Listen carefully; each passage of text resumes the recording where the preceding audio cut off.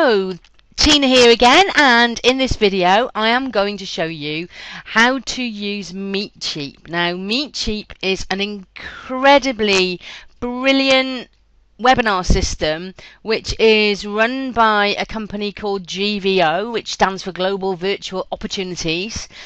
And the GVO conference room is very popular. In fact, it is the webinar room which is used by the Evergreen Business Systems live webinar system.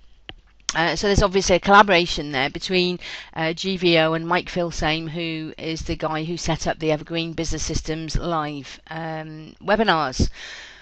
Now, the great thing about Meetecheap is that it is simple to use. There are limitations, you know, it's $10 a month, so you know, for that there are going to be some limitations, but it's brilliant and I use it all the time. I use it regularly for my member only webinars, so I thought I'd give you a tour of what Meetecheap is all about.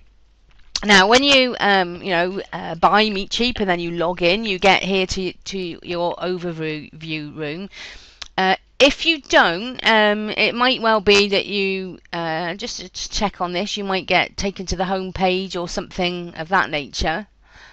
And quite simply, you just click on, scroll on to the left navigation panel and scroll down to where you've got GVO Conference. I mean, the great thing is as well, once you sign up for this, you automatically get affiliate IDs. So, for example, you know, if I pass on the Meetecheap, then I've got an affiliate link here automatically for it. But I also get affiliate for other things as well, which is really cool. Anyway, that aside, you just click on GVO Conference and that takes you into your Meetecheap dashboard. Alrighty, now the first couple of things that you're going to need to know and do is you need to set yourself up as a room moderator. So click on the room moderator tab. There is a video. I do recommend that you watch all the videos. I'm not going to go through this because there is a video showing you exactly how to do this. And again, I'll just show you where they are. In the left hand side here, you've got the GVO conference basic training videos. Okay, and again, you've got all of it. Orientation, how to create yourself as a moderator, and so on and so on and so on, and they are fantastic. But I just thought I would give you a bit like the orientation, really, a bit my own tour of it, and I'm going to be showing you some of the things that I didn't find within the videos. So I'm going to be using some extra tips that are not actually in the videos. Okay, so let's go back to the dashboard. So the first thing that you need to do is to know that there's a difference. When you log in, once you've set yourself up as a moderator and you log in, it automatically logs you in as moderator. Okay, so let's just give it a tick there. It does take a little while to fire up. Okay, so you can see all the details are greyed out there. It's automatically transferred over, and then it's just automatically signed me into my room as the moderator. So I can change all the settings, I can lock the room, I can upload presentations and all of that kind of thing.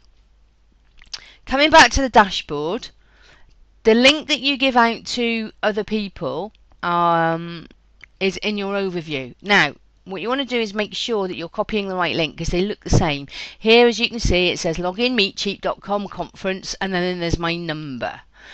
If I come over to here on the overview,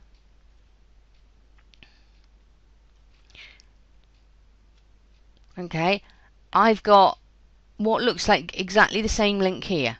However, when I give this link out to somebody else, they don't log in as me and as moderator, they just get logged into my room. Okay, so be sure that the one that you're going to copy and send out to everybody else is just my default room, and this is where you take the link from to send to other people. Just a little note there. Okay, you've got room settings which you can go into here. Again, you can kind of, if I wanted to, I guess I could put myself as Webinar Diva in there. I could put Google Analytics in there. I haven't done all that yet, to be honest. If I'm totally honest with you, I'm too lazy and the techie stuff like Google Analytics is something I really need to get my head around. You know, you can disable certain members. So here I've got to disable the active members list in the room and the flags. I can actually take those off because it's quite nice to see the members list in the room. In fact, I think I've done that manually anyway because there's another way that you can get into the settings, okay, which I'll show you in a minute. You can ban people. I've never had to do that yet. I've never had to ban anybody. But I guess if you get somebody who's you know, totally disruptive, and I don't know why you would get anybody like that, but I guess the facility is there just in case it happens. And the nice thing is, every time you click on record, so to record it, all I need to do is click on record, and the webinar that I'm running automatically records, and then you find it here in your records or records. And I thought, what, records? But it's I think it's the language thing. I think this was put together by the lovely Hector, who is Spanish, so it's probably should say recordings, but there you go, it's records. And these are my members only webinars. See, I can prove that I am using it. This was my members only webinar that I did last week. So this was just on the 28th of November. The week before that, the 21st, I did... What did I do here? I did something different here on the 18th, and then I did another members only webinar there on the 14th, and so on, so on. Okay, so I can show you there that I am actually using it myself. I'm not just telling you guys to use it, I am actually using it myself. Alright, so that's basically the dashboard. Now when you come to start using it yourself, oops, wrong one. You just upload your presentation, so you can go into presentation mode, and you basically find a presentation, so you browse on it. I haven't got one that I need to load up, but anyway, all of this is in the tutorials, but you would browse, find it, click upload, and then it comes up.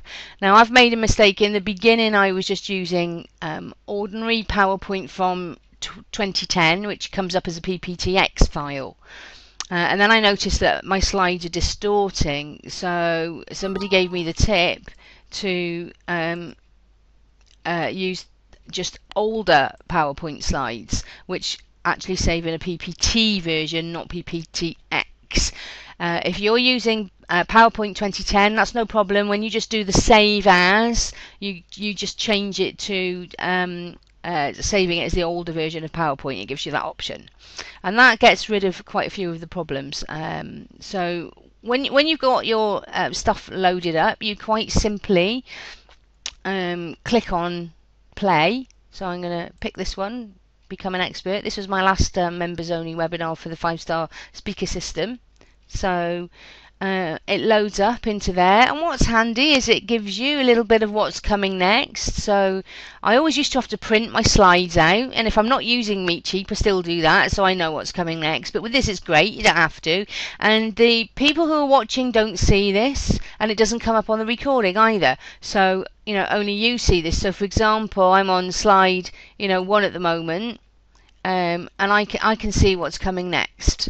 So if I click on next file, if I click on this, it plays, and it plays automatically. So big tip, you don't want to do that, because you don't want the slides to move on until you're ready. So you just use this one to advance it one slide. Okay, and now you can see that this is the slide that I'm on, and that's here, and you can see that the next one, oops, when I see this is cool, because if I want to go ahead or come back, you can do that really quickly without having to go back manually throughout each slide. So but I can see what's coming up next, which is great. And then you just click through. Now a little tip also, and I'll probably do this, I think I might have this a bit later on. If you want to animate a slide, so when you got these things that come up separately, you have to actually make a different slide for each of them, because you can't animate within Meetcheap. So quite simply, you just do separate slides. Let me see if I've got here we go. Here's an animation that I've created in the model. Okay, so basically what I've done here, let me just get rid of the drawing, because you can draw on them, which is brilliant. So I can kind of get a pencil and I can draw on the slides if I want to. It's quite cool. I'm just going to get rid of that. And so you can see that I've got my model. Message is the first thing. And then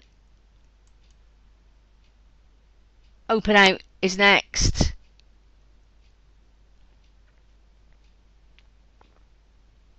Oh, this is in the way now. The control panel is hiding that underneath here I've got the next one, which is draft.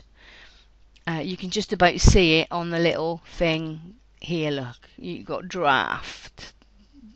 If that keeps still, no it won't, but you've got draft down there. And then when I click on, now obviously the people watching this will see it because the control panel doesn't hide the screen. I've got established that you can just about see coming through the control panel next there.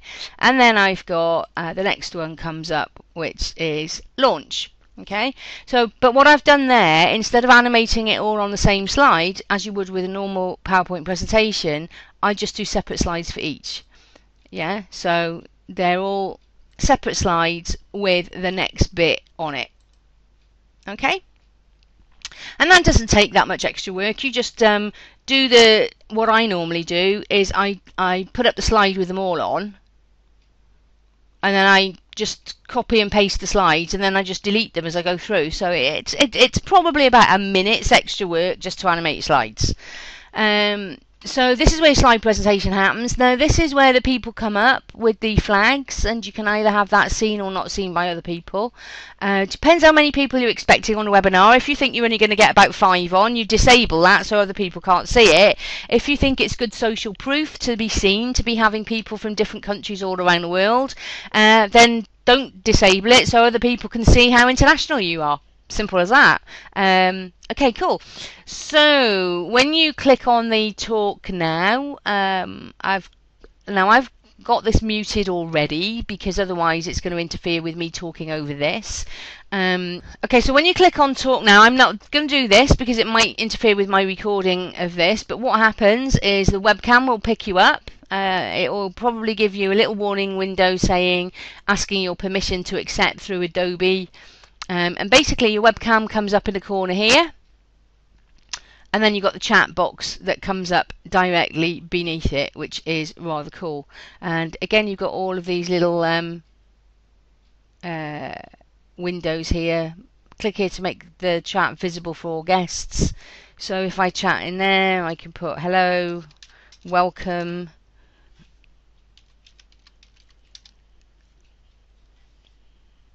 okay.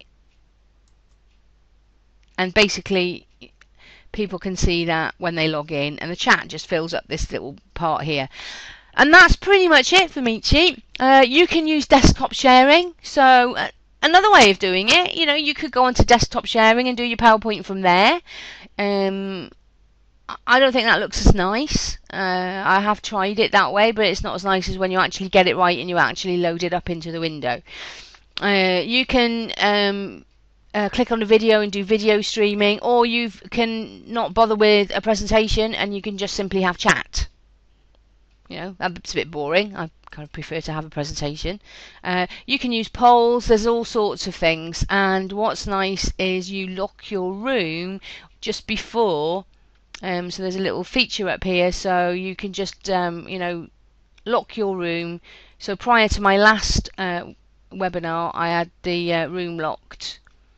I didn't change the message actually. That was from the week before, but next webinar when it is, and you can lock it so that that if people come on early, they don't get in and see you uploading your presentation and all that kind of stuff. You be wary though, people can hear you, so you always want to make sure you're muted until you're ready to go live.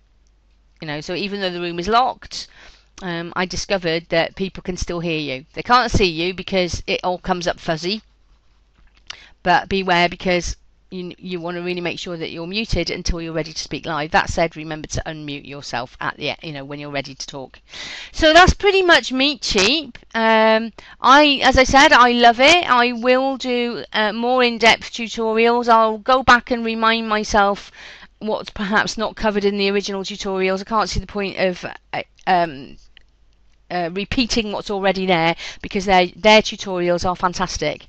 So there you go. That is an introduction to Meatsheep. I hope you enjoyed it, and I would certainly recommend that it's worth a free trial. And I'll put my link underneath, so that if you want to have a free trial and have a go, and then you decide to buy, you can buy it through me. That'll be very much appreciated. So I'll see you in one of the next tutorials.